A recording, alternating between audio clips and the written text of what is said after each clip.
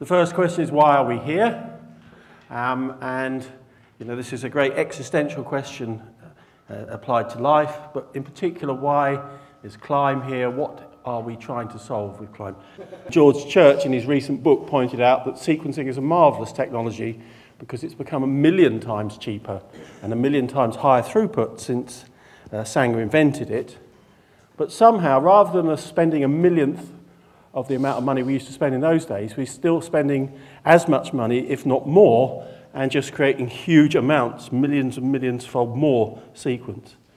So we end up with the problem of drinking from the fire hose. How do we deal with all of this data that's coming out of the sequencers? That's one problem, the problem of big data. There's another problem, though, which is that if we went back 10 years or so ago, we'd look at a sequencing centre looking something like this. And the sequencing centre, whether it was Tiger or Sanger or whatever, it was kind of ivory tower.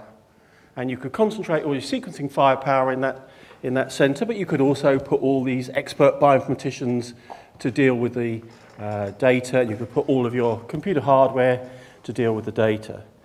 But over the last 7 or 8 years, we've seen a transformation as benchtop sequencers have come in, and sequencing has become a distributed activity that is now going on across the whole country, from Exeter in the south up to Aberdeen in the north. Every university in the country is investing in this kind of benchtop sequencing, and in fact, in most universities now, I would say there are multiple groups using these kind of benchtop sequencers. So how do we deal with that problem of all of this data coming out? Well, a suboptimal solution is to say, well, each group that's got a sequencer should also have their own dedicated server and map them one-to-one. But this is not an ideal solution.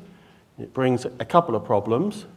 One is it's very inefficient to keep buying and installing and maintaining all those servers scattered around. And Tom made the point that they're effectively being kept in little cupboards and pantries and whatever around universities in a very inefficient way of delivering this kind of technology, this kind of capability. And the other problem is that there's a skills shortage, that actually getting enough bioinformaticians, particularly people who can do the systems admin and stuff, is an issue when you go down this route. So that's why cloud computing is here. That's why CLIME is here, because we have cloud computing. It's much more efficient because we can buy large amounts of computer kit in one go. And at our steering group meeting yesterday, Tom was impressing us with the amazing bargains that he managed to get when he bought the hardware for the CLIME project. The other thing is, of course, though, that we remove a lot of the hassle from the end users. So instead of 50 groups or 100 groups having to buy their servers, get it through purchasing, get it plugged in, get the sysadmin done, it can all be done centrally. But there's a second reason why it's a good idea, because it provides a mechanism for sharing data and pipelines. So you can produce a standardized setup for doing metagenomics. So Chris Quince could sit down and say, right, this is the best way to do metagenomics, and he could set up all the pipelines and everything working perfectly.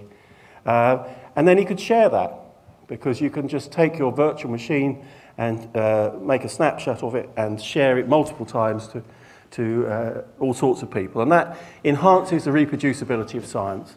And so instead of having to kind of reverse engineer the paper and the methods detailed in the paper, you can actually, when you write a paper now, you could make a snapshot of the setup you use to do the analysis and share it. And in fact, we've even discussed the idea that there may be, coming in the future, the chance to actually give a virtual machine a DOI so you can reference it, and maybe it will get indexed in PubMed or NCBI in the future. So this also saves research time, of course, so you can be much more efficient in your research, and it also makes training easier. So as we discovered yesterday, the people who came to the workshop, they have their virtual machine, they can go home now and pick up where they left off with the work they were doing, the tutorials, and know that everything's exactly the same.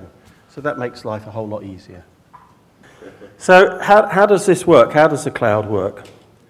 So here's a data center with many servers and much storage.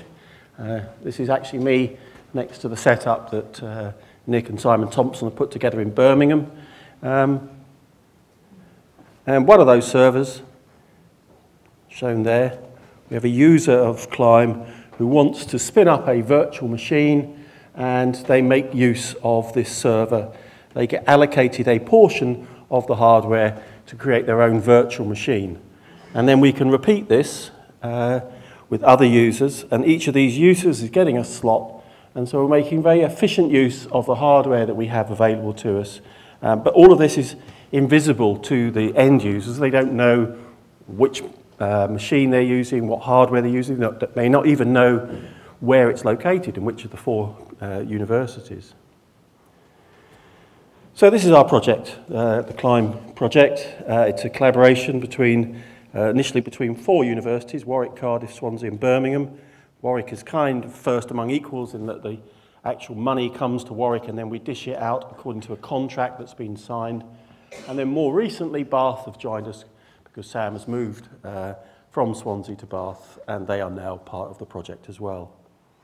And what are we doing? These are the kind of activities. We're providing end users here with the bioinformatics resources, giving people virtual machines so you can go away and do your own research. We're providing end users with training. We are supporting 3 research fellows, Nick, Chris and Daniel. I don't know if Chris is here, but Nick and Daniel are here. Chris was here yesterday.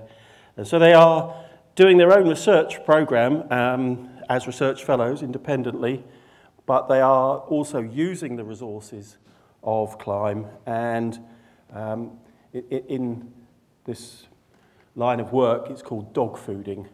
Basically, they're eating their own dog food. So we're setting up facilities, and then they are using them for their own research, or they are then devising things that they use for their research and then sharing it with the rest of us, and in a way we can be synergistic in the way we move forward.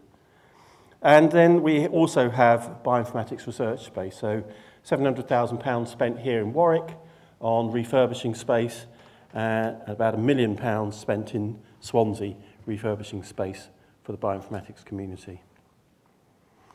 These are the guilty parties, the main academic partners within the Climb Consortium, and we've introduced the 3 fellows, and you're going to hear talks from everyone during the course of the day.